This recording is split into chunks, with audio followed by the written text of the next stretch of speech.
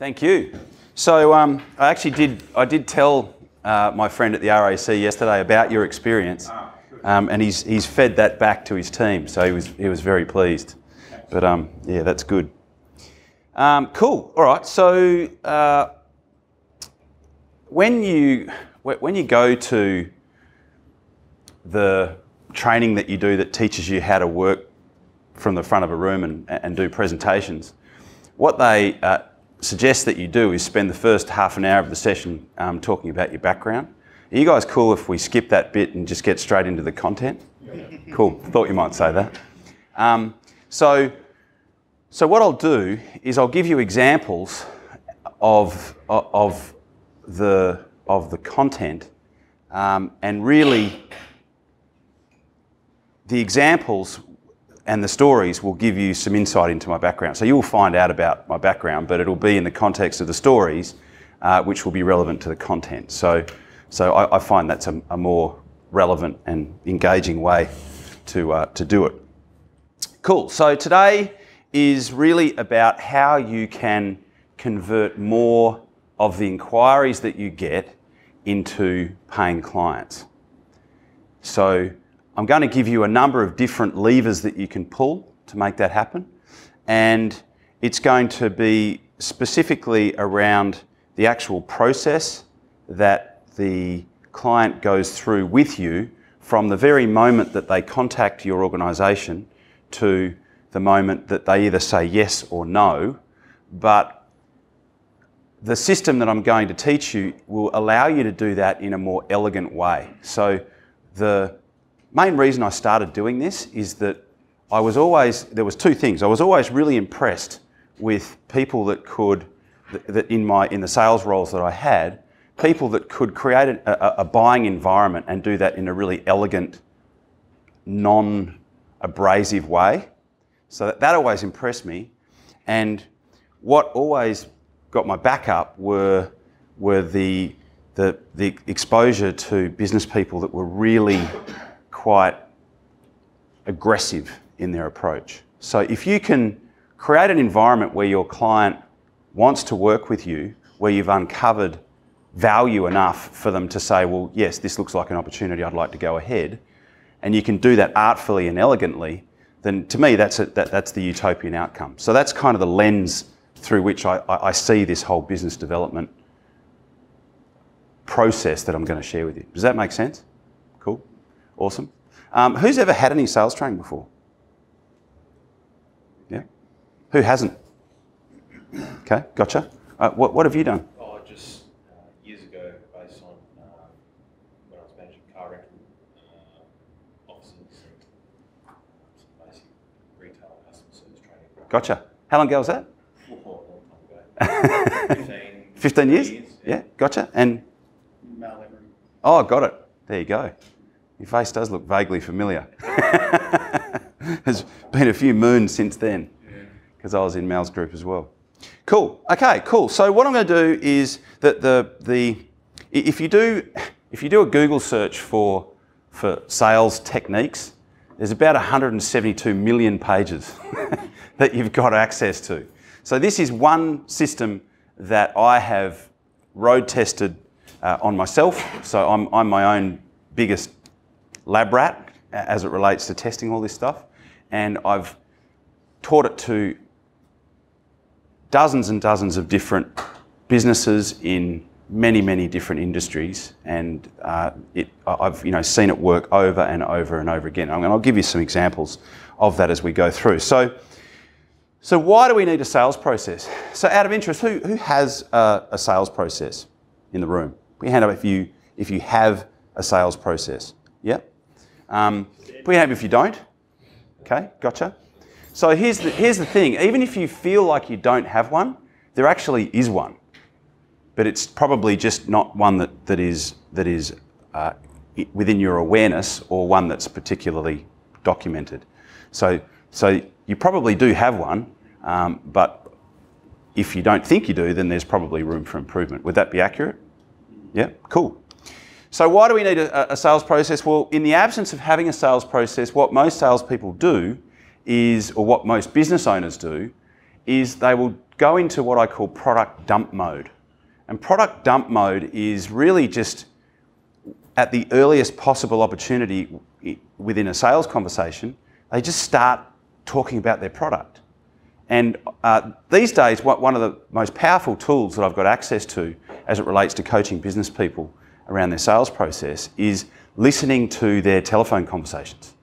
And I am blown away at how many times I'll listen to a sales conversation and within like 2 minutes of the beginning of the conversation, the business owner or the salesperson will just start talking about their product or service.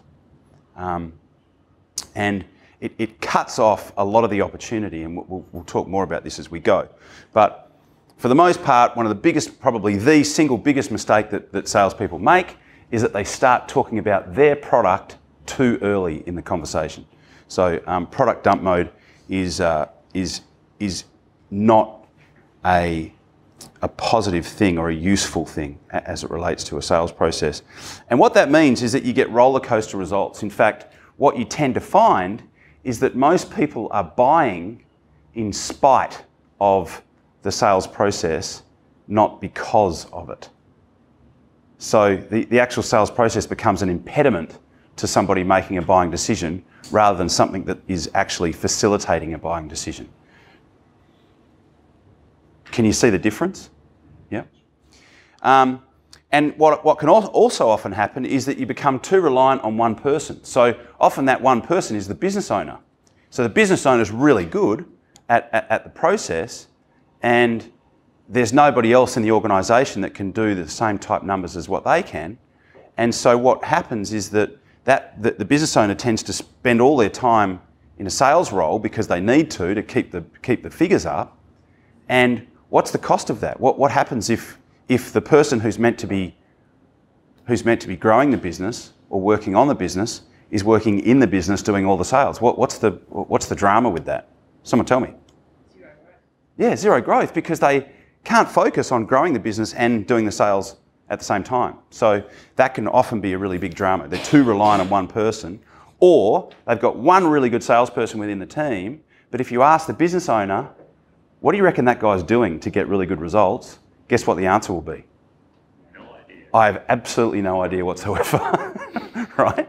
And so that business, that salesperson leaves, what happens? Yeah, they fall into a massive hole. So it can be a very risky type endeavour. If all of the sales process IP is resting within one person's head. And what that ultimately means is that you can't grow. So what you want is proper diagnostics. And by proper diagnostics, what is also really valuable with having proper diagnostics is that you can disqualify people who aren't a fit. Do you want to work with every single inquiry that you get in your organisation? Do you? No, of course not. Because there are some people that do not represent an opportunity. So often one of the things that is the most valuable part of the process that I help people to implement in their business is helping them to disqualify people that they shouldn't be talking to. Because if you're going out and seeing somebody on site or at their business, or if you're a little bit further on and you've got a salesperson that you're putting in a car and sending out to see somebody, the average cost of doing that for like a full-time employee, a car, their time there and back, the average cost of that across the different businesses that I've worked with can be anywhere from $300 to $400. So you want to make sure that that person's qualified. So often there's a qualification part at the front end before we even have the actual sales conversation itself.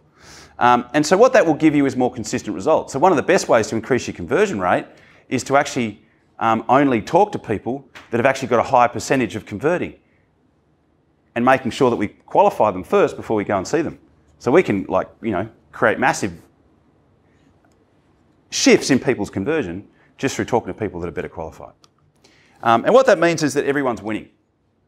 And especially if you're going to employ somebody, so often people, they want a sales process, but they want a sales process that they can put in front of someone who has the right attitude and that they can get a predictable result with. So the utopian outcome is that if you're going to employ somebody to do sales, and I see this mistake all the time, so people will employ somebody, 6 months down the track, they still haven't made a sale. So if you're going to employ somebody to do sales, you want to make sure that your process, your induction process, the sales process that you've got, allows that person to, within a predictable amount of time, normally, hopefully within the first 60 to 90 days, they are making sales. Because if they are making sales within 60 to 90 days, they have a feeling of winning, and if they have a feeling of winning, they will continue to stay. If it's 3 months down the track and they haven't made a sale, what's going to happen, do you think? Yeah, they'll leave. They'll leave. So a good process is one that you can put someone with the right attitude. So obviously induction's a massive part, like picking the right person. But someone with the right attitude, you put them in front of that process, they can start kicking goals within a specific time frame as it relates to your induction process. And what that means is that you can scale. You can scale. So often one of the biggest roadblocks is I'm not confident to employ more salespeople because I'm not confident that I have a process that they can get a predictable result with. So once you've got that in place, you can start to scale your business. So what I'm going to show you now is what we call the conversion ladder. So the way this works is that you've got a couple of different levels. So down the bottom, there are businesses out there with no sales process. And as a general rule of thumb, you can expect between 5... Actually, let me just double check that. But there are actual businesses out there that have got no sales process whatsoever. So you can expect a 5 to 10% conversion rate if you have no sales process in your business. The level above that is there is a sales process. That doesn't have two N's in it.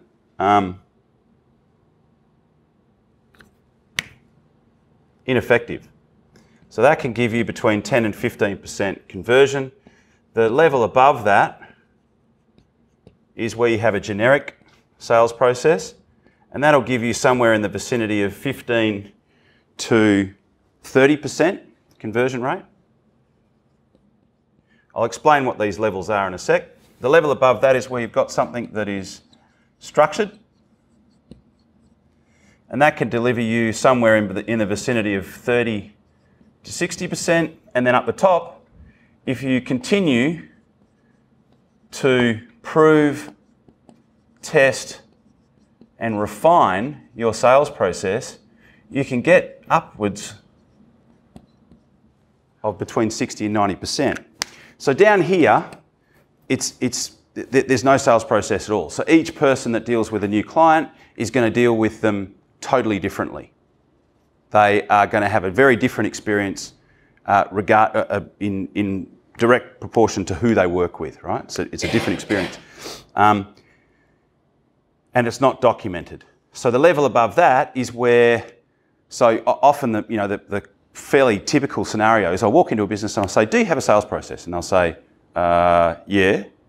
And I'll say, okay, so can you tell me more about it? And they'll say, yeah, it's in that manual over there. And I go, when was the last time that you or anyone else in this organisation actually looked at that? And then they'll say, oh, well, the new guys are meant to look at it when they first start. And then I'll say, is that happening? And they'll go, don't know. Right? So that's typically where that sits. Generic is, well, we went and saw Jordan Belfort, or we went and saw a Tom Hopkins thing ages ago, or someone read a book and adapted that to our business. And that's going to give you a generic type process. But then the level above that is where it starts to become relevant for that specific business. So we've taken into consideration the level of qualification of the person that's actually coming to see you. We've taken into consideration the context in which the conversation's having, in which the conversation is taking place. We've taken into consideration the product itself, the industry, the market, and we've actually got something that's more relevant to the business. And then this is what happens when you continue to test it. When you continue to say, okay, well, what's working? What needs to change? Where's the drop-off point? Where are the bottlenecks? And we continue to dissolve those by refining the language, by refining the process, by testing different things. Does that make sense? So, interested to know, whereabouts are you guys? Pardon? Bottom. Bottom? Yeah. Cool. Thanks for sharing. So, who else is here? Okay. Who's here? Gotcha. That's about. So people ask me all the time. So what would be an average conversion rate? It's around about 20-25%. That's pretty much a fairly standard type benchmark. Who's above here? I feel like we're getting into the structure. Awesome. Yeah. Brilliant. Who's here? Gotcha. Awesome. So a bit of a spread. So with what it is that you'll learn today, there is a really good opportunity to make some shifts here. And there's some other levers that we can pull, but it's always good if we're going to address something to look at where we're at currently. So Kelly is a really good example of someone who was doing most of the sales. So she has an online weight loss program for busy mums. So it's called, Busy Mums Weight Loss or something. And she was doing most of the sales, and she was convinced that she would never find anyone that could do the same level, the same conversions as what she was doing on the phone. So she had, at that point, 3 girls that were working for her that were all taking calls. So she was spending a lot of money on advertising on Facebook, and they were all getting around about between 20 and 25% conversion. So we went through their process. We created a customised process that was really a standard procedure that all of those girls used when they got an inquiry, and we got the girls up to 45%, which meant that Kelly could stop doing sales, but more importantly, it gave her the confidence to be able to hire some more people, and they are now all getting around about between 35 and 45% conversion. And so that was, so she went from 50 clients every 2 weeks to 50 clients in 4 days. So that's a really significant shift. That was a message that she sent me on Facebook. This one is pretty cool. So looking at Nunzio's sales process, he owns a music school. So we did a couple of other things with Nunzio, but we increased his enrolments by 60%, and that was for that particular term. So he had a 60% shift in his enrolments term on term, and we increased his conversions from 35 to 48%. So that was pretty cool. Anyone know Nunzio? Yeah, he's a good fella. Forte is a franchise.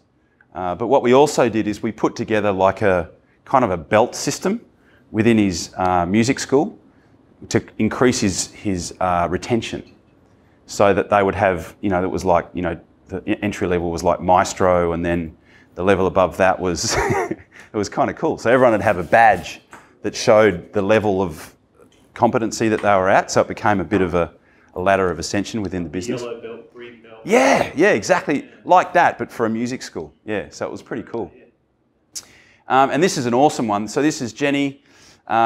Number of levers that we pulled here, but really staggering shift in her results. She went from 104K per month to 384K. And that was through better qualification at the front end.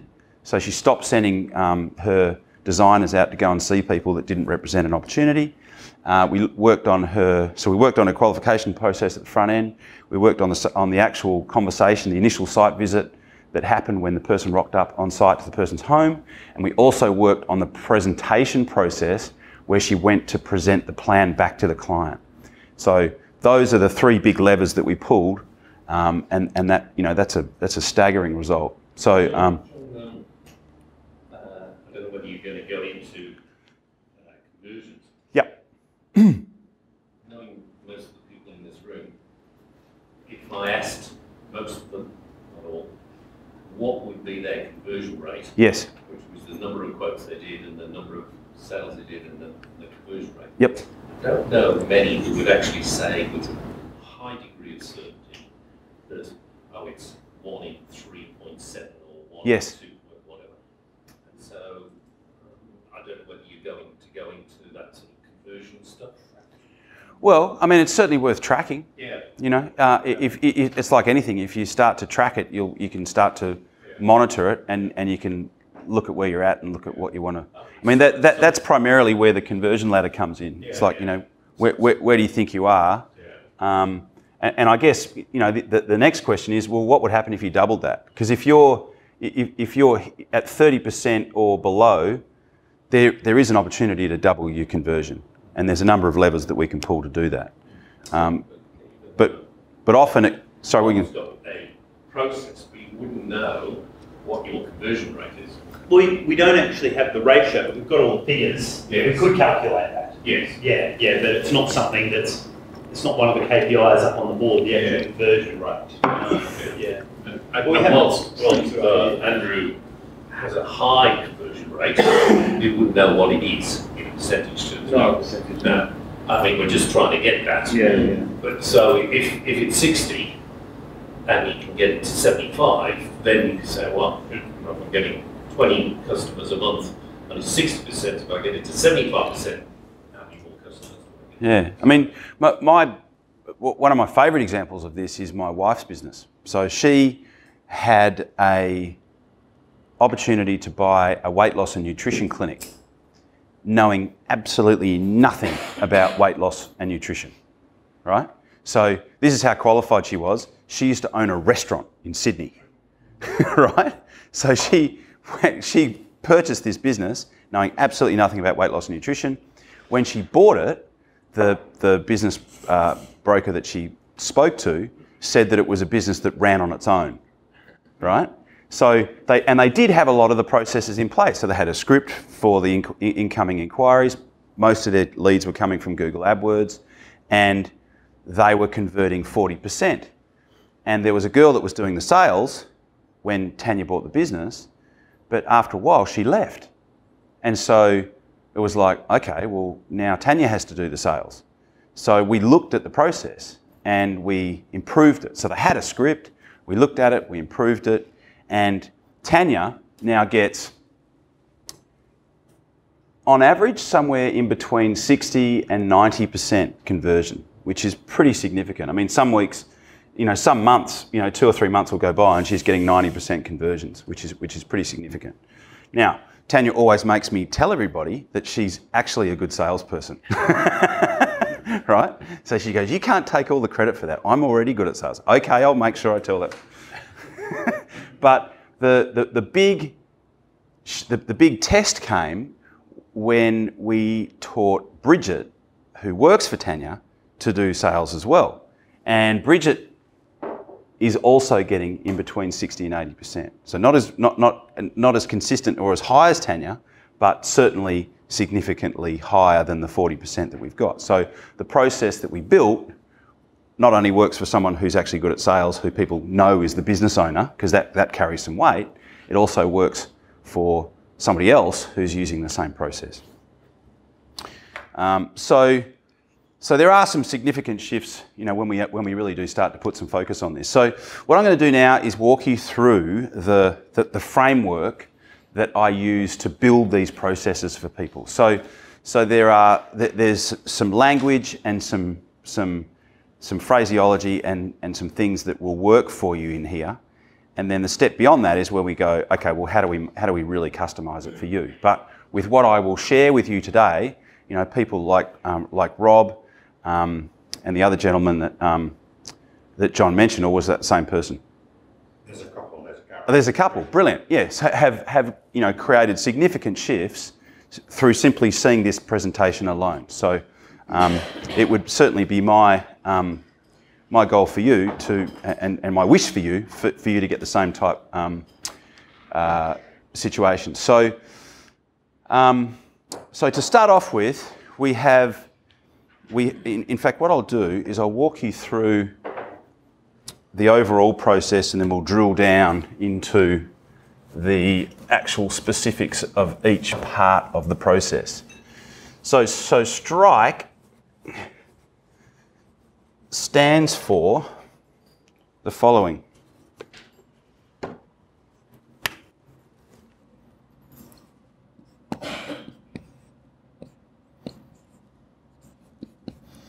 So it stands for situation, troubleshoot, result, impact, kickstart, and enroll. So situation is where we need to acknowledge the context. So context is massive in a sales conversation.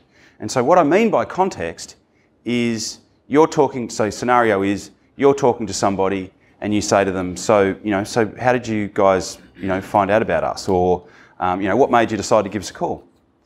So scenario one, they say, oh, I Googled home inspections and your name came up. All right? That's scenario number one. Scenario number two, so, what made you decide to give us a call?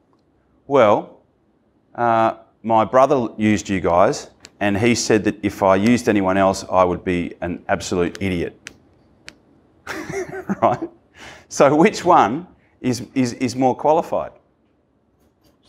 Second one, yeah. So this is happening all the time. We need to understand the situation and the context in which the conversation is taking place, because that will determine, to a large extent, how we actually process that particular inquiry. So there's a couple of stages in there which we'll get stuck into in a sec. So troubleshoot, what we need to do there is we need to understand the motivation or the actual problem behind what it is that the person has come to us for. So we need to understand what is the motivation for this purchase, or what is the problem that we are solving. Another way of saying this is we need to create an environment where the person expresses a goal to us, or a specific outcome that they are looking to achieve through your particular product or service. Make sense so far? Yep. So then result is where we need to flip that and go, okay, well, what would be the ideal outcome of making this happen? What are the 2 or 3 things that would need to happen for this to be a good result for you? Then the part after that is the impact, because people buy a product or service, but what they really want is what their world will look like with that particular product or service in place, or the result of what that particular product or service has created. So, straight off the top of my head, I want to hire a landscaper to do my backyard. So what am I buying? I'm buying landscape services, I'm buying some retaining walls, I'm buying some days of labour and some plants. What do I really want? I want a place that I can hang out with my family, that's going to be a really beautiful place that, that we can be together as a family. That's the outcome. What's the level above that? Well, maybe it's being a good provider, or feeling like a great parent, or something like that. So there's what we buy, and there's the result that it creates. But then there's what's the real impact of that? What's the before and after? And then from there, once we've gone through this particular process, and only here is where we actually start to make a recommendation as to what product or service that we would recommend to actually make this happen. to fix this and make this happen. So here is where we kickstart the solution. And then enroll is simply enrolling them in the next step of your process. So depending on what you sell, there might be a couple of different stages of your process. Enroll simply sells the next stage of your process. So as an example, if someone inquires, I have a conversation with them on the phone, and the next step is for me to go out and visit them in their home, or the next step is for us to catch up for a conversation either on the phone or face-to-face. All the initial conversation does is sells the next step of the process. So each step of the process does is sell the next step of the process.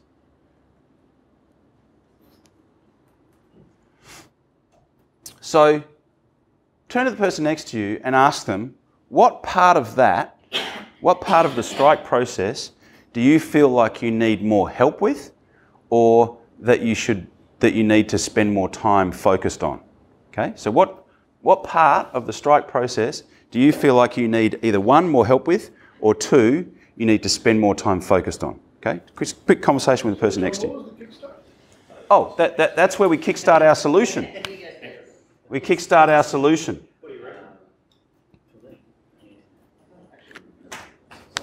You do all that? Yeah. Yeah, we could I'm doing the sales. Yes, you and I think I do as well, but I think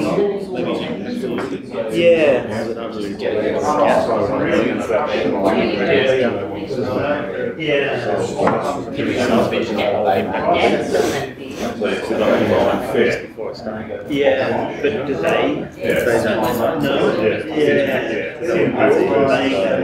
No. And I mean, I think it's less formal, certainly we try and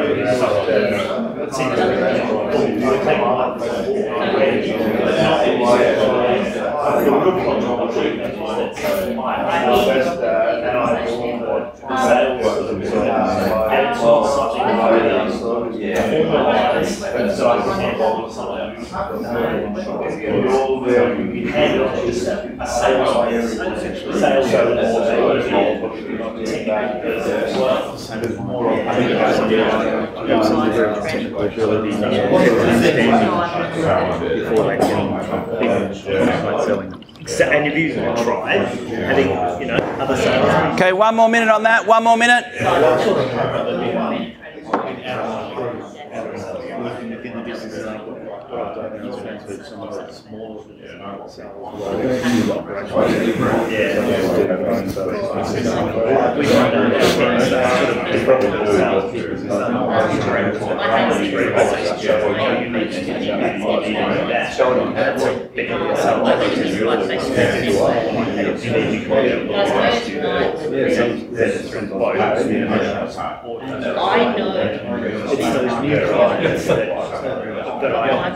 Okay, 30 seconds.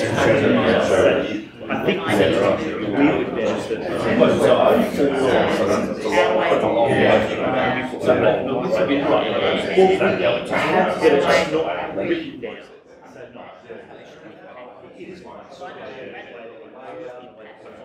Okay. All right. So, which part do you think that you would need to either spend more time focused on or need more help with? The troubleshooting. Got it. Yeah. And as we'll talk about, that really is it really is the crucial part. It is actually where a transaction takes place in the mind of the person that you're talking to. So we'll talk more about that as we get stuck into the actual each step of the process. But yeah, that's awesome. Thanks for sharing. Who else?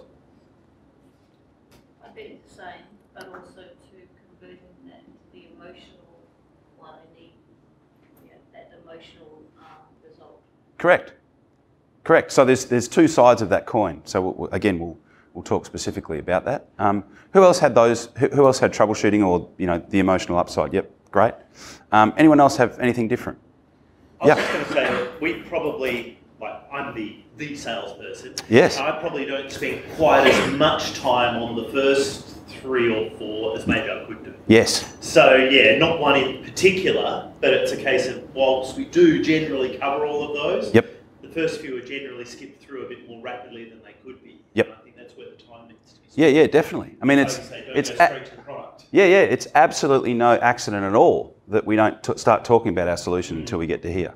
So really, it should be probably 60-40 or 70-30 in terms of what happens down here. But for most salespeople, it's the other way around, which is in my experience a mistake. Who else? Yeah. That was more impact. Got it. Just Yeah. to transfer of knowledge from myself to the client, so they understood what the product is going to do for them Yes. in the long run. Got it. Perfect. Awesome. All right, so let's get stuck into it. I'm going to give you some specific dialogue around each particular part of the process. So yeah, it's certainly worth taking some notes as we go. So a situation can really be boiled down to creating context. And the best way to do that is to frame the conversation. So what framing does, and I'll give you a specific example of how to do this in a second, but what framing does is that it creates an agenda. It creates an agenda. If you set the agenda, whose agenda is it? Yours. So because it allows you to set an agenda, it allows you to establish some authority and some control over the process. Now, here's the thing. You already have perceived authority by virtue of the fact that you do what you do, you rock up with your shirt on and the embroidered logo on it, regardless of whether you've been doing it for 5 minutes, 5 months, or 5 decades, they perceive you as being an authority. So all we need to do is act into that perception because we already have it. A lot of people either don't understand that they have it or they subordinate that authority unnecessarily when we already have it. So it's important that we live into that. And what it also does is, if you do it right, it dissolves what we call pitch expectation. So pitch expectation happens when I arrive to a conversation that could potentially be perceived as a sales conversation, and I might have some baggage around that. If I've got some baggage around a sales conversation, what is it that I might either be worried about or expecting? Bad experience. A bad experience. Yeah. What possibly, what might have happened to me in a sales type conversation previously? Something you don't need. Yeah, I got sold something I didn't need, or somebody exerted lots of pressure on me, or was aggressive. So people have that baggage. So we need to understand that there are going to be a percentage of people, and probably a high percentage of people, who have had a bad experience with salespeople previously. So a good frame will allow us to dissolve that. So an example of a good frame is this. So contextually, what's happened? The person has, we've rocked up for an appointment. We've, shaken hands. We've created some rapport, or we're on the phone. Person's answered the phone, and we've said, okay, so look, I've got you down to have a quick chat about what you do. So this is the frame. In order for me to work out if or how I can help, I've got some questions to go through with you, and then I can make some recommendations one way or another at the end. How does that sound? Right? So that is an example of a frame. So in order for me to work out if I can help you, so why would I say in order for me to work out if I can help you or not? Why would I suggest that there's a possibility that I might not be able to help? Takes the pressure off. Takes the pressure off. So what's implied by that? That you are looking for the best solution for them. Yes, that I'm looking for the best solution for them. What else is implied by that? There's a lot that's implied by that. Building trust. I'm building trust, yeah. So to work out if I can help you or not, what else is implied by that? Expertise. Expertise, yeah, yeah. What else? You're not going to try and sell it? No, I'm not going to try to sell you at all costs. What is also implied by that? That I'm not what? I'm not pushy. I'm not desperate, right? So there's this thing, there's this primal thing that we all have in our brains, which comes from like caveman days, where if we perceive, as buyers, I'm talking about here, if we perceive even a minute amount of neediness in the mind of the person that we are talking to, there is literally like a primal barrier that comes up in our brain. So it's really important that we create an environment where the person doesn't perceive any of that. And also, I mean, this, a lot of this comes down to our own mindset. It's like, do we want to convert all of the people that we talk to? No. We're just looking for the coalition of the willing. We just want the people that we can help, that are interested. And so that's, this whole process dovetails into that mindset, that common foundation of belief. So in order for me to be able to work out if we can help you or not, I have some questions to go through with you. I'm going to make some notes as we go. You can add that bit or not. And then I can make a recommendation as to how we might go about this at the end. How does that sound to you? Yep, that sounds great. So definitely worth writing down. I guess it'll be on video too. So then from there, so we've created the frame, right? So like anything, if you get the first 15% of something, so if the first 15% goes well, what tends to happen with the rest? Keeps going. Flows nicely. If you balls the first 15% up, what tends to happen with the rest? It tends to get worse. Like, think about, if you have a day that starts off bad, tends to not go particularly well. So same thing, if we start off on the right foot, then we're all good. So we put a frame around it, we've allowed the person to relax, created an environment where an equal exchange of energy can go backwards and forwards, because genuinely we want to work out whether we can help this person or not. So we're saying that up front. Okay, next, troubleshooting. So we need to find out what is the motivation or the problem that we're solving. What is the motivation or the problem that we're solving? So the best way to do that is to ask what I call the core driver question. So the core driver question is this. So what was it that made you decide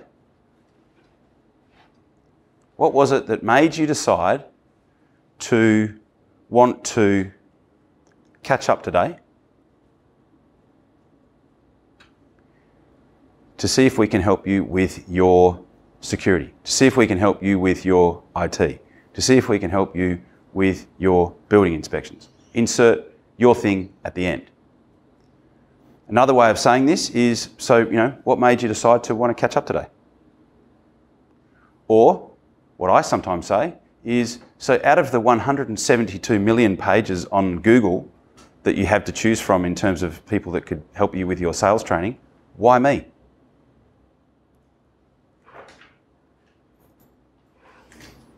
We heard you were awesome. So core driver. There is another way to get this, but this is the quickest way.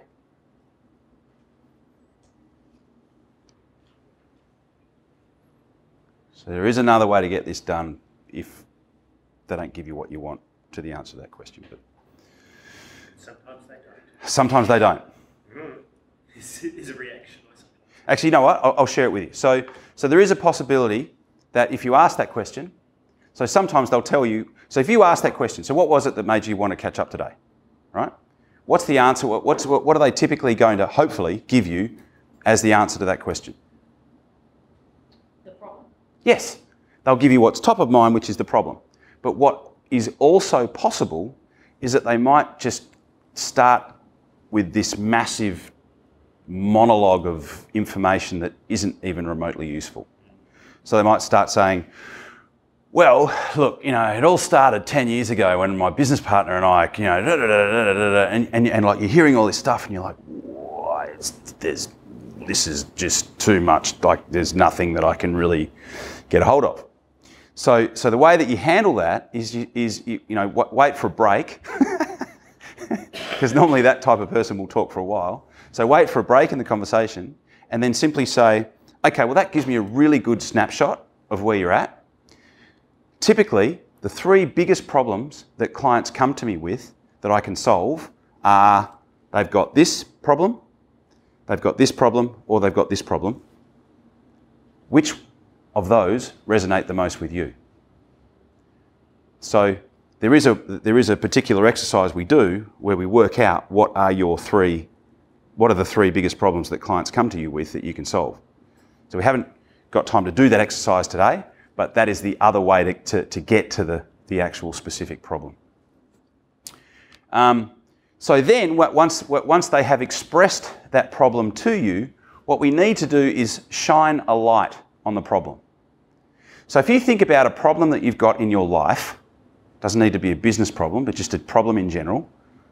If you've got a problem in your life and you think about that problem a lot, what happens to that problem in your head? It gets bigger, right? It gets bigger.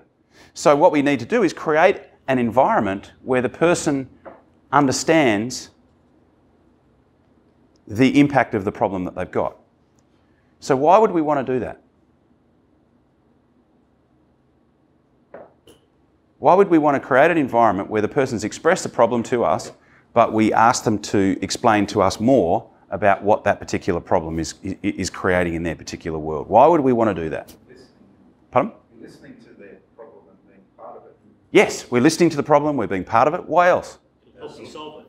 We can help them solve it, yep. So we're finding out more about the problem and how to specifically solve it. Why else would we want to do that? We'll show an emotional response to them too, as we purchase from them. Yes. So we are looking to create an environment where the impact of not solving the problem becomes greater than the investment in your particular product or service. Does that mean urgency? Yes. Urgency to solve Yes. So it creates urgency to solve it, and it also creates motivation. Would you prefer to have a motivated client or an unmotivated client? What would you prefer? You want a motivated client. Because if someone understands the cost of inaction, the cost of doing nothing, then they're going to be more motivated to do something about it. So if you've got a product where your client actually has to do something within the process, if they're more motivated to do it, they're going to give you the information that they need. They're going to be more compliant in the process. They're going to be easy to deal with. So there's a lot of cool things that can happen if you've got somebody who's motivated. So there's a number of strategic outcomes that we can create through simply understanding and helping more importantly, as if not more importantly, helping the client to understand the actual impact of doing nothing, the cost of inaction. And so, just to really sort of crystallise this idea, it's as simple as this, right? So if you are sitting on your couch at home watching television, and you can be hungover or not, that's your call. It's your couch. It's your couch. So if you are sitting on the couch, at what point will you, if you are comfortable on the couch, in the position that you're sitting, at what point will you change positions? I don't mean get up off the couch. At what point will you change positions on the couch? When you're uncomfortable. Yes, when you become uncomfortable enough to do so. So people, humans, will only move when they become uncomfortable enough to do so. So we've got to create an environment where they understand, is this something that's worth doing something about or not? Because if it's not, that's still an okay outcome. Because it allows you to save a lot of time trying to actually work with somebody who's actually not motivated. So the whole process is simply designed to work out, is this person motivated enough to do something about this or not? So, in summary, a purchase takes place first in the mind of our client only when the perceived cost of doing nothing becomes greater than the investment in your product or service. So I'm only going to invest, one, the resources, i.e. the money, in working with you, as well as the time and the focus when I understand that the impact of doing nothing and the cost of doing nothing is actually greater than the investment in those three things: my time, my resources, and my attention. Most people, when they think about a sales process, they think that the operative part is the bit that happens at the end, when you close them. Happens here. When most people come to me with a problem with their sales process, they say people aren't converting, they go, oh, my guys just aren't closing. They're not closing. It's like, The problem's happening way further upstream. People think it happens at the end, or that the operative bit is happening at the end. It's not. It's happening here. That all makes sense to everybody? Yeah, cool. Happy to move on? Yep, great. So then, and only then, do we flip to the result. So we go, okay, cool. So what are the 3 things that you would ideally love to have happen as a result of having this in place? What are the 3 things that need to happen as a result of having this in place? What would be the 3 key outcomes that you would be looking for in having this particular solution in place? All right? So we've gone from problem to solution. Important that we understand that there's value in both. So there's value in people understanding the impact of their problem, but then there's also value in me visualising my world with this problem fixed. So they're 2 sides of the same coin. And then from there, we can go, okay, well, what will that mean? What will that mean for you? Anyone in here deal with middle managers? Yeah? Okay, so it took me years to work this out, but middle managers will do more to either avoid looking bad themselves or to cover their ass than what they will ever do to make a decision that will benefit the company that they work for. So if you're talking to a middle manager, one of the best questions that you can ask is, so what will this mean for you? Right? They're buying your product or service, but one of the best questions you can ask them is, so what will this mean for you? Because you want them to buy in to the actual positive side of having this particular product or service, you know, and it being a good outcome. Because a middle manager starts a role with a particular level of what's called career capital. And whether they finish their tenure within that organisation with more career capital or less career capital will be specifically related to how they invest that career capital while they're with that particular organisation. So investing career capital, an example of investing career capital, is what type of training compliance advisor, external training compliance advisor, will I recommend that my company uses? And if it goes well, that's going to reflect well on me and I'll have more career capital because I've invested it well. If it goes pear-shaped, I'll have less career capital because it ended up not going well. So it took me years to work that out. Like middle management a bit clearer? Like who's middle management? Like Middle the boss, but not the worker? A middle manager would be somebody who is not the boss. Yeah. So it's somebody that you've somehow found yourself dealing with around the particular purchase of a product or service. So in small business, it's not the owner, but it might be the person we're dealing with in regards to the problem. Perhaps the Whether they have the IT word person. manager anyway, Yeah, or HR, you know, like that would be an example of a middle manager. Yep. Wouldn't it also be that they're not the end decision makers? Correct. Yeah. Correct. They have to give Correct. a solution to the Yeah. decision maker. Which is why, wherever possible, if you can start as high as you can and get referred down, because as a middle manager, I'm going to be more likely to talk to you because I've been told to by my middle manager, whereas if I came into the organisation, my boss doesn't know about it, and I'm talking to you off my own bat, I'm going to be a lot more guarded in terms of committing to do anything. Whereas if my boss told me to talk to you and it goes pear-shaped, it reflects badly on him because he told me to talk to you. But that can be a double-edged sword because often I'll get to the top one who says, oh, this department handles that. Great. They don't understand it, they just know there's a problem in there. Yes. But the problem's been caused by the team that's there. So they're not really au fait about saying they've got a problem and our solution will probably take away some of their empire. So they're not that friendly to deal with. No. Well, the utopian outcome there is if he refers you down to that particular person, preferably in person, but on email would be okay. Probably the next best would be on speakerphone. You know, oh hi, you know, I'm going to refer you to this particular person. They're going to be in contact in the next couple of days. So now, as a middle manager, I'm talking to you because I've been told to, not off my own bat. Make sense? Yeah. Cool. So then, and only then, do we kickstart a solution. So the best way to frame your particular recommendation, your particular solution, is to say, okay, well, based on what you've been saying, or based on what you've told me, what I would recommend is.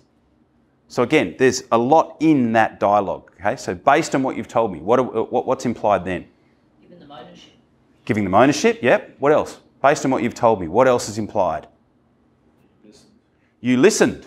Everything that you are about to recommend is being recommended through a lens of what they've just told you. It's now a customised solution to me, based on what you've told me. And then what I would recommend is, so very deliberate use of the word recommend, what type of people make recommendations? Experienced people, yeah. Experts. Based on what you've told me, what I'd recommend is. So in between impact and kickstart the solution, there are going to be normally around 6 questions that relate specifically to your particular product or service. Okay, so I can't tell you what they are because this is the part where we actually workshop those with you to make sure that we're getting all of the information that we need in order to be able to make that particular recommendation. So they're going to be different for each particular product or service. And then the last part is enroll. I believe enroll has 2 L's. But on this slide it only has 1. So the enroll part is very simple. And this is the bit where everyone gets all knotted up in a sales conversation. Everyone gets all, you know, weird about how to get some kind of a commitment. And it doesn't need to be like that. So has anyone ever had that experience where you're talking to somebody and you're in a conversation with them, and then you get to that part where a decision would typically need to happen, and there's that 2 or 3 seconds of pregnant silence? Who's ever experienced that? Got it. So here's the thing. Traditional, old school, if you want, sales training will say, well, the person who speaks first loses. I don't agree with that at all. And the reason I don't agree with that is because if you follow this process correctly, you are essentially guiding them. You've been guiding them right from the very minute that the conversation began. So when we get to the bit where there's silence, there's only silence because they don't know what the next step is. They don't know what your process is. So the best thing that you can say there is, okay, well, what needs to happen next is. And all you do is just explain the next step of the process. Right? So there are sales trainers out there, in that 172 million pages out there, that teach 300 different closes. Believe it or not, I teach 1. What needs to happen next is. Because all they want to know, and the reason that there's those 2 or 3 seconds of, is they just don't know what the next step is. So, okay, well, look, what needs to happen next is, all you need to do is complete this page here and get your card details on there. We can get you set up next week, and we can, hopefully get this started, within the next 7 to 10 days, but I'll come back to you on the exact start date. How does that sound to you? Okay, if you have perhaps a 2-step process, okay, what needs to happen next is, I'll take all of the notes that I've taken from our conversation, I'll put it together in a fee outline for you, and I'll give you a call over the next couple of days to go through that with you. What would be a good day for us to do that? Would you prefer tomorrow, or would you prefer later on in the week? Oh, later on in the week. Okay, Friday morning, okay? Yep, all right, no worries. Well, what if I give you a call on Friday at 10? We'll go through the fee outline, you'll have all the information that you'll need, and then we can, take you to the next step from there. How does that sound? Yep, that sounds great. So enroll is you are just enrolling them in the next step forward. It might be a major step forward, or it might be a minor step forward. You might go back to them and present your fee outline, and they might say something to you like, oh, I need to, I need to go and check with someone, or I need to go and do this, or I need to think about it, or, whatever. So, okay, great. When would you like to continue the conversation? Oh, well, next week. Okay, great. Tuesday work? Yep, all right, no worries. I'll put a note to give you a call Tuesday morning at 10, and we can work out what you want to do from there. How does that sound? Yep, that sounds great. Or you might get, well, okay, well, when would you like to continue the conversation? Oh, well, don't call me, I'll call you. Okay, well, when do you think that might be? 2 weeks? A month? Oh, look, give me 3, I'll call you in 3 weeks. Okay, so if for whatever reason I don't hear from you in 3 weeks, are you okay if I give you, so 3 weeks from today is Monday the 28th. If for whatever reason I don't hear from you by, say, that Monday or the Tuesday, are you okay if I check in with you on the Thursday? Yeah, that'd be fine. Okay, great. Well, I'll put a note here to give you a call Thursday at 10, and we can continue the conversation then. How does that sound? Yep, that sounds great. So either way, you've got a commitment. You either get a major commitment or you get a micro commitment, but it's still a step forward. So what I'm going to do now is share with you what happens if you get to a point where there has been some kind of disconnect in the follow-up process. So what's interesting is that I did some work. This is actually a really interesting story. So there's a guy, do you remember Andy Smith from Mal's Group? The tradie guy? I think I might have told you on the phone. Maybe. Anyway, he has a coaching group for trades businesses. So he's got, builders, he's got electricians, roller door companies, all sorts of different type businesses. And he flew me over and I spoke to his group, very similar to what I'm doing right now. And I said to them, okay, so here's a scenario. Someone came, someone inquired, you went out and saw them, you gave them some sort of a fee outline or a quote, and they didn't commit on the spot. Put your hand up if you follow them up once. So room full of 120 people, 30 hands go up. I've gone, put your hand up if you follow them up more than once. Not one hand went up.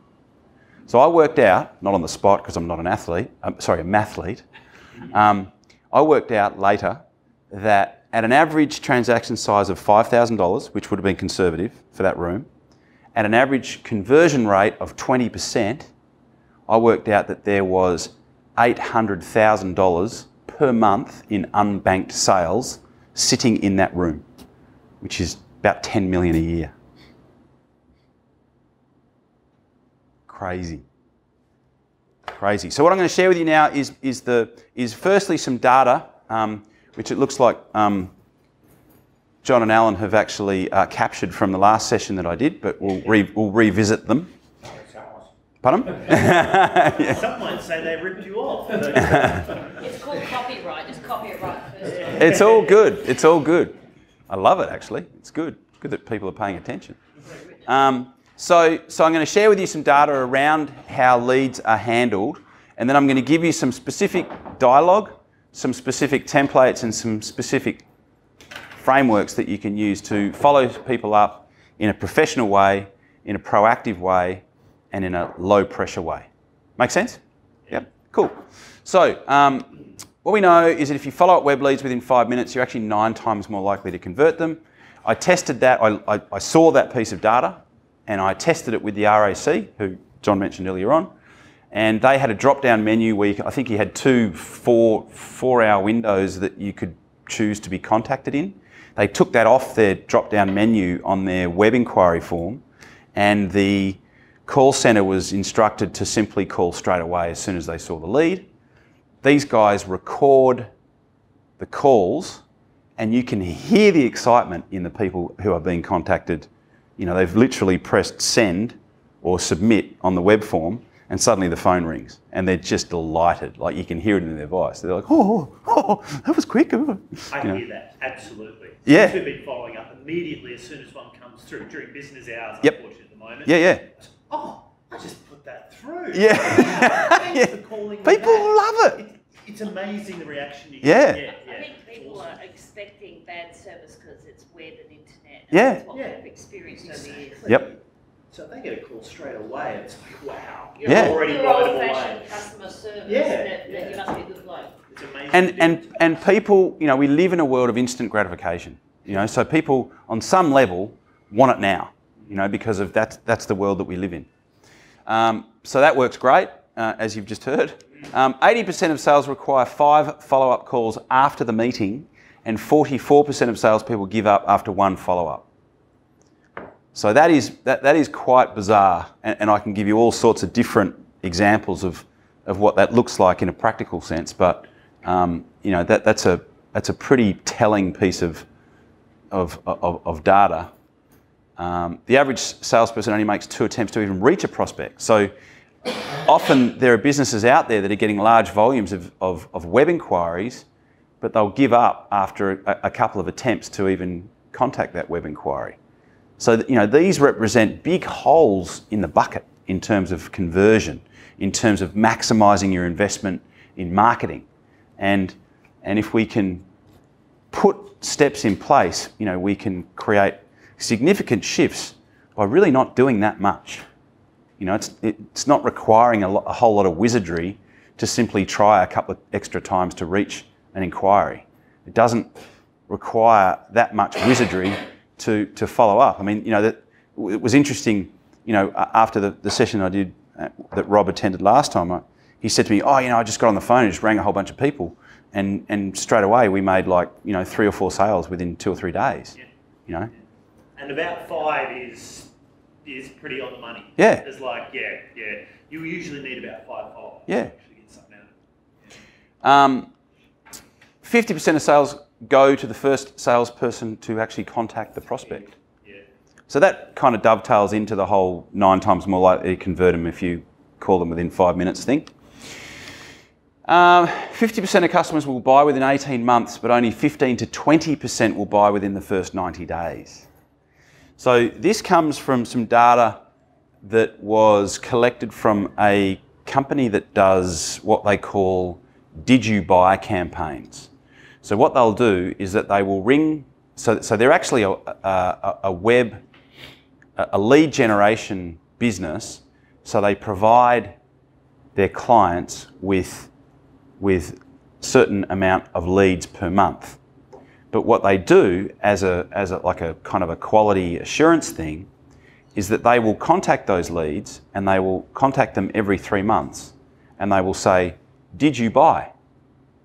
Right? So you inquired with XYZ company about getting a fireplace. There's a chance that you might have bought a fireplace from XYZ company, but what they'll do is they'll keep ringing you every 90 days and say, look, we're not ringing to sell you anything. We just understand that you were looking for a fireplace, and we were curious if you actually did end up going ahead and buying one. So the data tells them that 50% of people will actually make a purchase from someone within 18 months, but only 15 to 20% on average will actually buy in the first 90 days. So there's a lot, because most people think the long game of follow-up is 90 days, but there's actually a lot more people that are going to make a purchase within the 90-day period and the 18-month period. And I've tested this with lead re-engagement strategies on curtains, new home sales, my own database. I've done it a whole bunch of times, and it's like you've got a big school of fish, and you've got every 90 days there's a certain percent. So if you've got like 100 fish in a pond, it's like every 90 days a certain percentage of those fish will come up to the top. And the re-engagement strategy is like you just put the scoop in, and the ones that are actually up the top near the surface of the water will be the ones that you get. And then in 90 days' time, you do that again, but there'll be a different percentage of those 100 fish that have come up to the surface. So it's quite bizarre, the type of things that we can create just through doing this re-engagement strategy. So the guys at Webb Brown Neves we did this with, and their average transaction size is like 800 grand.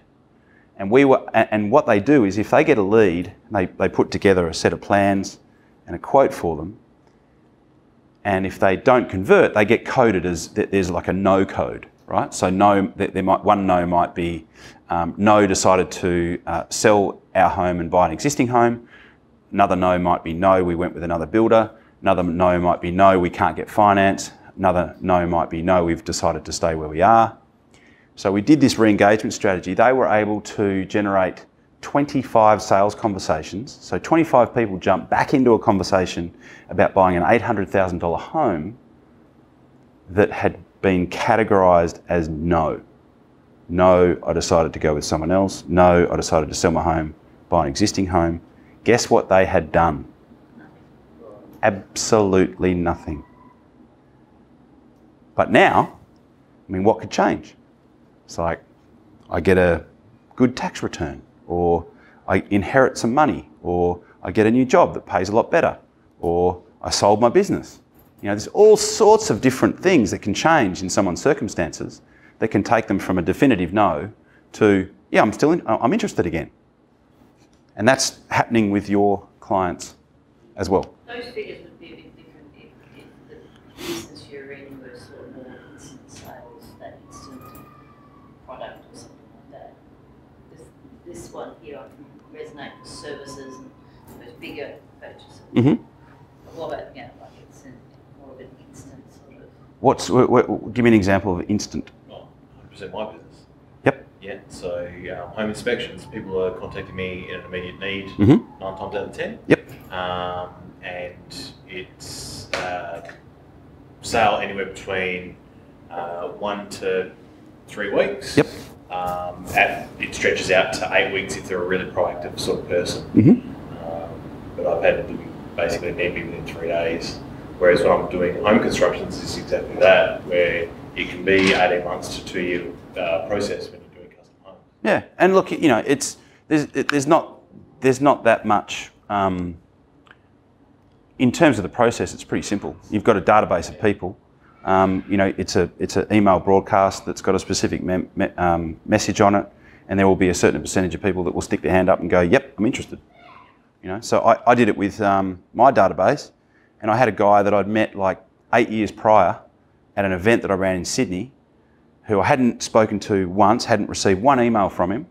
He rang me and said, "Look, I need your help." And I said, "Well," and at that point I wasn't doing any East Coast travel.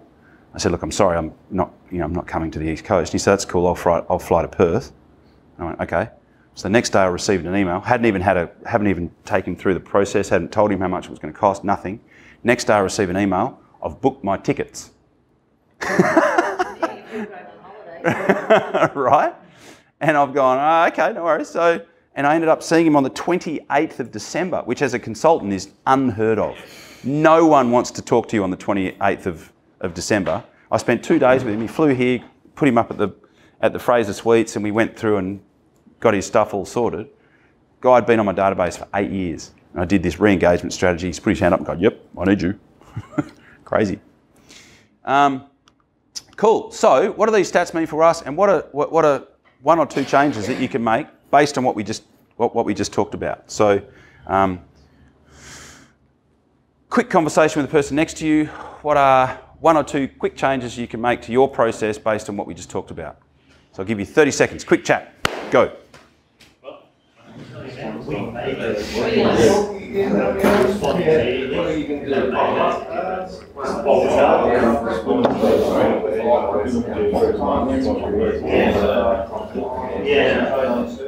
There's probably still be a lead time due to so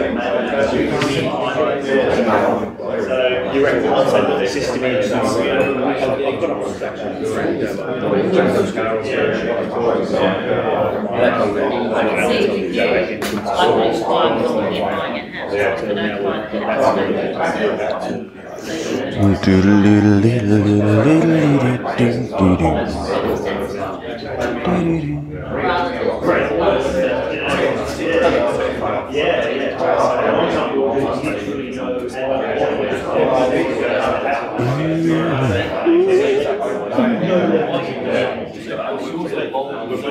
Okay, 10 seconds on that. 10 seconds.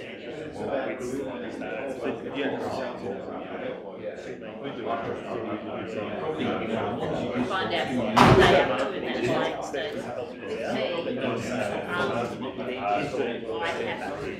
Okay. So, I would actually look at the properties, I want to refine that. But my thing is, what is a change you could make to your process based on what we just talked about?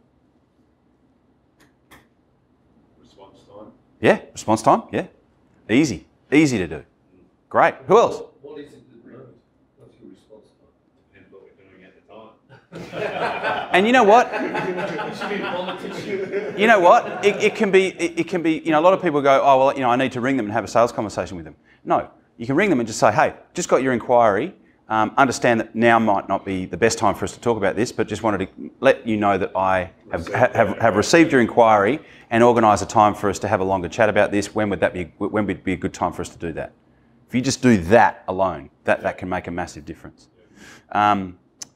Who else? One change that you could make. Going back to old inquiries that I think may fizzle out, whether they've got new thoughts or Yes. maybe they never did it. Or Actually, there's a new project coming, so how can we help? Yeah, definitely. I mean, there's the digital re-engagement strategy, but then there's also a telephone one that works really well. So it's always the first thing I do with a new client is that, because it can, you know, help them to essentially take care of the investment in my program like straight away, is we do this re-engagement strategy and create some quick wins through people who have already inquired. So yeah, that's a ripper. Really good. Great. Yep. I think what we need to do, and this is from last month as well as today, is react quicker to people that make inquiries after hours. Because people are doing all their research after hours often these days. They might not, you know, fill in a form on the website. Yep. No one's reacting straight away. We need some sort of automated response or chatbot, as our previous man sort of suggested. But Yep. we're looking into it, but that's, I think, something that we could do to certainly improve those things. Yeah. Be the first person to Yeah. respond some way. Because you know what, in your business, what I've noticed, because I've had, you know, a few conversations with people that do what you do, because it is such a necessity, there isn't a lot of pain out there. You know what I mean? Like, there's a pretty steady flow of business to most people who have got some sort of an IT type business. So they do tend to be a little bit lax with that. So if you can get good at it, you will create a big strategic advantage in terms of your competitors, for sure. Yeah. Cool. All right. So the templates. So you can get these templates from my website, which is, if you just do a Google search for John Blake Sales, I will come up. And there is a book that I wrote called How to Follow Up Without Being a Stalker. And it has these templates in it. So you can feel free to take shots with your phone or make notes or do whatever you need to do. But if you go to my website, you can get the book. It's got it's a yellow cover, and it's got like a bag of money with a $sign on it. And it's called How to Follow Up Without Being a Stalker. So I'm going to go through these with you, but if you need to get the info, I just want to let you know that there's a couple of different places, so you don't get, yeah. This is follow up by phone as opposed to email. It's both. So I'm going to share the voicemail template and the email template, and then I'm going to give you the exact structure that you can use per week over a 7-week period, so that you know exactly when to call and exactly when to email. But most importantly, it's designed to work in a way that won't annoy the person, right?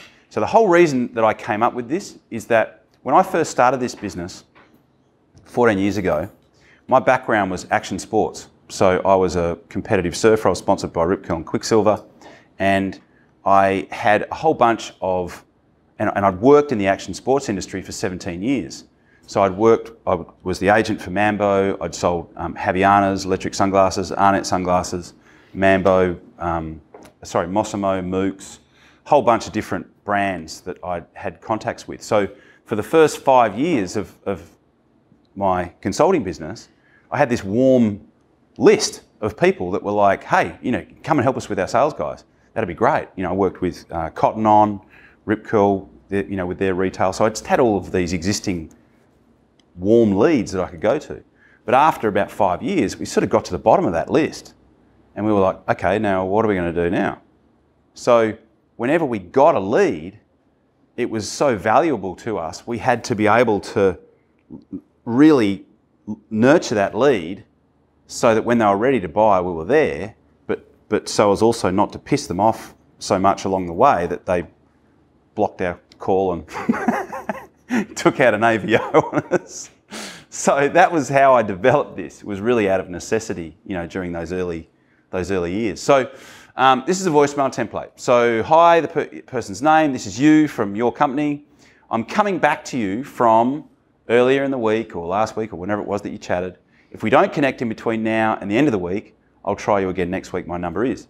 Now, specifically around the language, why do you think I would suggest that you say, I'm coming back to you? So there's very deliberate use of the phrase, I'm coming back to you. So you don't sound like you're cold calling. Yes, so you don't sound like you're cold calling. Why else? What else is implied? I'm coming back to you. Is this a cold call or have you had? No. This is someone who's inquired that hasn't done anything yet, and it's just your follow-up system, right? You're just referring that you've already had a relationship. Yep, you're reminding them that there's already a relationship there. What else is implied by I'm coming back to you? You promised them that you... Yes, there's an obligation. There's an obligation. I'm obliged to come back to you because there is an obligation, right? Why would I suggest that you say I'm coming back to you as opposed to I'm following up? What type of people follow up? Salespeople. Correct. So there's a negative connotation to the use of the phrase follow up. So if you can eliminate follow up from your sales language, that would be a good thing for you to do. I'm coming back to you. A lot more elegant. Friendly, yeah. And the other cool thing is that I'm coming back to you. Some people have that many telephone conversations, they can't remember who they rang and who rang them.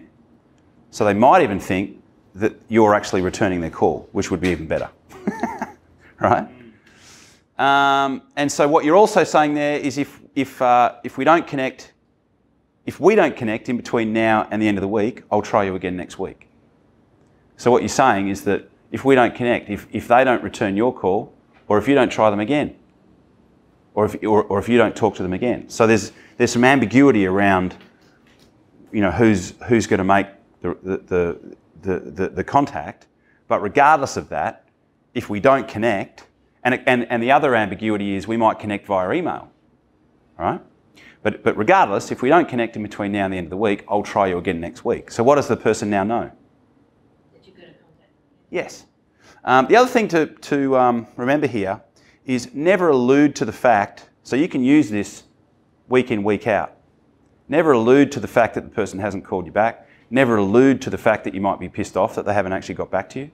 And when you do talk to them, pretend like you just spoke to them yesterday, even if it was like 2 months ago. The interesting thing with this is that they've got the option to come back and say, no, don't worry about it. Correct. In the conversation. Correct. But why they keep it open, they're actually giving you permission to keep dealing with them. Yep. Because they haven't closed it. Correct. Correct. And the same with the email, right? So, so what I typically recommend is that you send this email out straight after you've called them. That way you don't forget to do it. Some people will wait a couple of days and then send the email out. So, hi, you were away from your desk, or you were unavailable, or you were in a meeting when I called earlier on in the week to touch base with regard to your whatever it is that they inquired with you about. If we don't connect in between now and the end of the week, I'll try you again next week. Have a great weekend. So when you start a communication with the word you will get a much higher response. In fact, there's a guy called Evan Pagan who is a copywriter. He actually sells a dating product, so dating advice. And he did an analysis and found out that there was a direct relationship to the number of times the word you was used in an email and the response that he got. So when you start a communication with the word you will notice that you will get a much higher response. So that's the email template, and then this is the schedule. So within the first week of the last time that you actually had contact with the person, try them a couple of times. Week 2, if you still haven't heard from them, give them a call on the Tuesday and then email them on the Thursday, or just email them straight after, which is what I tend to do right now. Week 3, repeat. Week 4, repeat. Week 5 and 6, do nothing. So no email, no voicemail. And week 7, start again. Now, if you actually do talk to them in week 2, then obviously you don't need to do that. Some people ask me that, right? And so if you talk to them and they say, look, I'm not ready to do anything yet, say, great, when would you like to continue the conversation? They might say, oh, give me a call in 2 weeks. You just put a note in your diary for 2 weeks' time. Don't email them and call them in the meantime. It's kind of rad that I need to clarify that, but I do get a few people that ask. So the other thing that's happening here is, so you're calling them on a Tuesday, and then in between the next telephone the next telephone attempt, you've got a Wednesday, Thursday, Friday, Saturday, Sunday, and then another weekday. So when you put a weekend in between telephone contact, you tend to reset the tension that's built up that happens if you just cable guy out on someone and keep calling them like every day. So you tend to reset that thing, and then you put that Monday in between as well. So what that'll mean is that you're being proactive, you're being consistent, and you're being proactive, but you're not doing it to a level that's going to piss the person off. You don't look desperate. No, you don't look desperate. You're just being systematic. You're just being systematic. John, if you're not getting a response to the email or your voicemail messages, I mean, what's the line between feeling that you're harassing someone or you're just following up and following the procedure?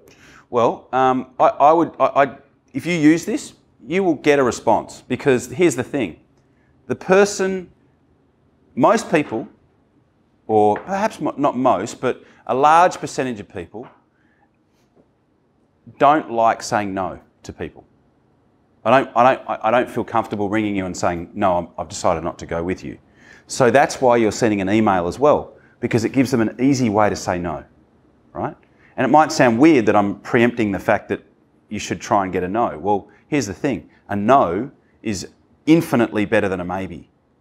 A maybe will drive you insane. A no you can take to the bank. When I say take it to the bank, what I mean is, if you know that you're putting 10 grand into marketing and you know that it's generating 50 leads, and you know that out of that 50 leads, you're getting 25 yeses and 25 nos, well, you can build a business on that. If you're getting 50 leads and you're getting 25 yeses and 25 maybes, that's going to drive you insane. You can't plan a business. You can't grow a business on that. So getting a no is better than getting a maybe.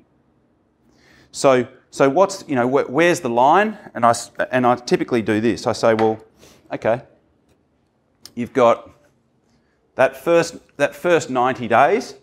If you use this, you should get some type of definitive answer within that first 7 weeks.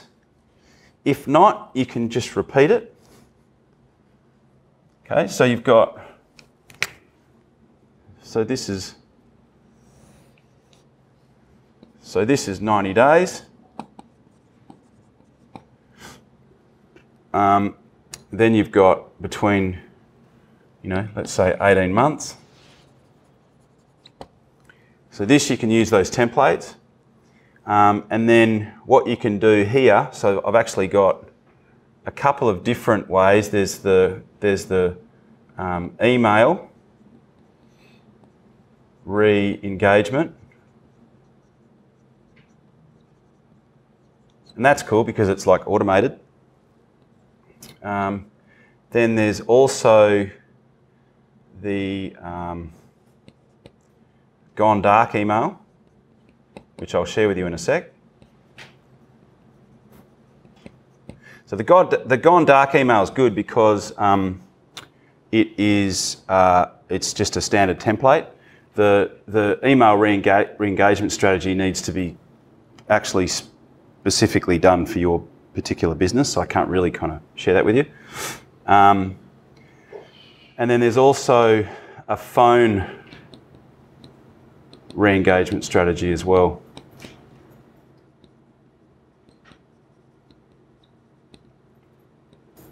that you can use. And you can, sort of cycle those along. So you've always got a way of re-engaging people when they're ready. Because in most cases, the reason, the biggest reason that we tell ourselves as to why someone hasn't gotten back to us is what, do you think? What's the biggest reason we tell ourselves that a person hasn't come back to us? They've gone somewhere else. That they've gone somewhere else, yeah, or? They don't like our product. Or they don't like Us. Yes. They don't like me. What about the We're- response? Take it personally. Yeah, but in most cases it's not about that. It's just not. What about the response when you get from a client that you've actually awoken them up to the fact that they're trading unconsciously non-compliant? Yep. And my business moves into unconscious compliance. Yep. So you present everything and then they say, look, thanks for that, but we're going to look at all the different options. Mm-hmm. So I've kept following up with them, see how they're going, see if they, and it's still just ticking along. Mhm. So once they say that, you still follow up with them. You're not sort of stalking them. Sure. Yeah. Bad. Just giving you a call to see how you're going with your decision-making process. In most cases, if you're hearing that, it's because there's not enough. They don't perceive enough cost of inaction. Yes. So in most That's my cases, thing that I want to work on is Yeah. find that Yeah. getting that outweighing. yeah. I mean, in that moment, in that cost of inaction moment, another question that we often add is, so 12 months' time you do nothing. Tell me what that looks like. So they've just told you how crap their situation is, and then you say, okay, so 12 months' time you do nothing. You just keep doing everything that you've been doing. Tell me what that looks like. Because at that point, what you really want to hear, and if it's if what's happening is working, what you will hear is, well, look, that's no longer an option. I need to address this. I need to do something about it now. Don't you schedule it a bit different to type of business you're running, or based on the product or service you're running, would this vary according to that? Yeah. Yeah, I mean, the people I work with, we build it specifically for them. So some people have a two-step process. Some people have, there's a certain amount of this that happens on the phone before we actually meet them. Then there's the on-site session. And then there's the going back and presenting an actual proposal to them. It just depends on what you're selling. So what's your business? We do accounting practice. Accounting practice, got it. So big thing for accounting practices at the moment is that they all want to take their business clients from compliance to advice, but very few of them can do it at all. They all want to do it. They understand what they want, but they don't know how to do it. So I'm helping a lot of accounting businesses to do that because they understand that the compliance thing, the days are numbered. It's becoming commoditized. It's boring. There's not a big margin in it because there's downward pressure on the fees that you can charge for it. Accountants have got lots of knowledge, they can give great advice, but they don't know how to charge for it. They don't know how to put a framework in place that they can actually get paid well for it. So the gone dark email. Okay, so this is one that you can use when you just haven't heard anything. So they haven't responded to your emails, they haven't responded to your voicemail messages, and for all intents and purposes, they've disappeared. Or I think the dating term is you've been ghosted. They've ghosted you. So this is the gone dark email. Rob, I'm writing to follow up on the message I left at your office and the email I sent you 2 weeks ago. I'm doing some planning for the next 3 months projects. I'm in the process of closing files for the quarter. Typically, when we submit a proposal and haven't heard back after 2 months, it means that they're really busy or they aren't interested. And insert, whatever number you want in there. It could be 3 months, 4 months, whatever. If you aren't interested, do I have permission to close your file? If you are, what do you recommend as the next step? Thanks for your help, and then your name. So this is one that I actually sent to someone, and that was the response I got. So this was a guy, every now and then you'll get somebody who will just get you to put in a proposal so that they can get a government grant and then they'll just use the money for something else. And I could tell that that was what this particular gentleman did, and it annoyed me. So I thought, you know what? I'm going to use the Gone Dark email on this guy, and I'm going to get a response, and then I'm going to use it in every workshop that I do.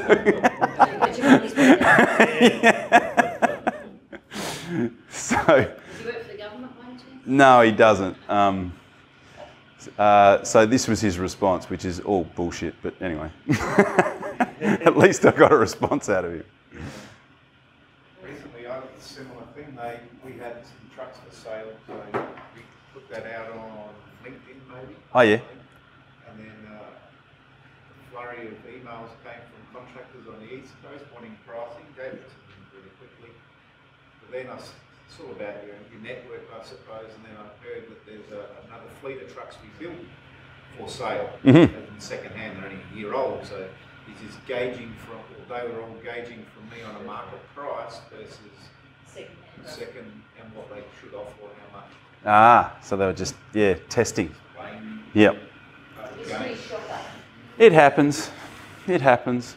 There's only 10 dishonest people in the entire world. They just travel around a lot. Cool. So so look, with all of that, I'm confident that you will be able to plug some of these holes that you've got in your conversion bucket. I have certainly had lots of people who have been able to implement a lot of this and make that happen. As I said on my website, the actual book is called How to Follow Up Without Being a Stalker. The reason that this one says how to increase sales using proven follow-up strategies is I did this presentation for Bank West, and at the 11th hour I got a bit nervous that follow up without being a stalker might be a bit strong for the bank. so I had to sort of just like change it a little bit to make it more palatable. You wish you kept that? What was that? You wish you did that way, or are you happy with the decision? For Bank West? Look, you know what? I just didn't, the presentation went well. There was like 150 people in the room. There was like 300 people online. It was just I guess a risk management thing. But I haven't changed it on my website. It's still the same. Because it's one of the biggest questions I get asked. It's like, how much is too much? How much, at what point, do people start to feel weird? And I've, continually tested that because, like, as I said, back when I first started this business, so I was in a position where I had to follow these leads through because I just wasn't getting that many of them. Because I was just wondering if there's 150 people in that room, if you had the more controversial. The stalker one, yeah. Would they remember you more? Maybe. Maybe. And you know what? They didn't ask me. I self-censored that. They didn't say to me, "Oh, yeah, the stalker things." I just sensed the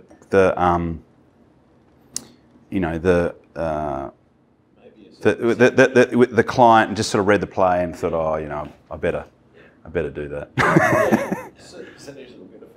Yeah, exactly. Politically. Correct. Yeah. The thing that I'm feeling here is that my business is following a lot of those things, those formulas you're talking about. Mm-hmm. For me, it's making me feel like it's giving me a lot more confidence because you do as a business owner think they're not following up my product, shit, I'm crap, they don't like me, all that sort of thing. Yeah. But knowing that there's a formula that we are following and we're no different to any other business, it actually gives confidence. Yeah.